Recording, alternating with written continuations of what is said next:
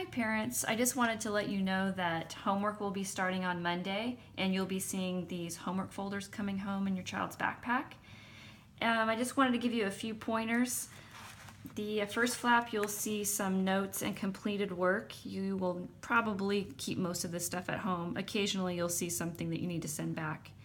In the middle, there are going to be some things that you'll have the entire year. This is a list of the sight words that they need to know at the end of the year. This flap is the writing format for the narrative writing sample, and it just gives you some guidelines on what a good narrative has, so it's a good reference. On the back of that is a narrative writing checklist. Kids haven't really been taught how to use this yet, but it just helps you know what should be in your narrative and reminds them to use good capitalization, punctuation, and spelling. In the back flap, you'll see the homework packet. I've filled out a sample for you. The front page is just a cover sheet. You'll just initial in the squares as you complete the items. The back side is a list of spelling words. We always have decodable words and sight words. These are all from kindergarten. And the choices are at the bottom. They only need to complete one of those, and you don't even have to turn anything in. You can just initial at the bottom that your child completed that.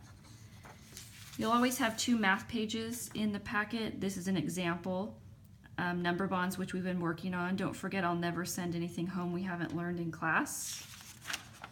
This is called the writing word web. This is just a brainstorming sheet, so please make sure that you're not spending too much time on this. Just help your child think of all the ideas they can think of related to the topic. You'll see that we have some words that are not spelled correctly. That's because your child should be the one sounding and spelling the words, so no need to worry about correct spelling. Pictures and words are fine, or one of the other. You'll use those ideas on the brainstorming sheet to write a narrative. In this case, we're just starting out, so I have already completed the title, topic sentence, and closing sentence, and your child will write 2 narrative sentences using the words from the previous page. As you can see, appropriate first grade spelling is in the sentences, so please just focus more on them sounding out the words and spelling them as they hear them. Here's the second math page, another number bond. And the last page is a spelling test. This week we only have 10 words, so you'll just give them a test on Thursday, and the bottom part does not need to be filled out unless they want to challenge themselves.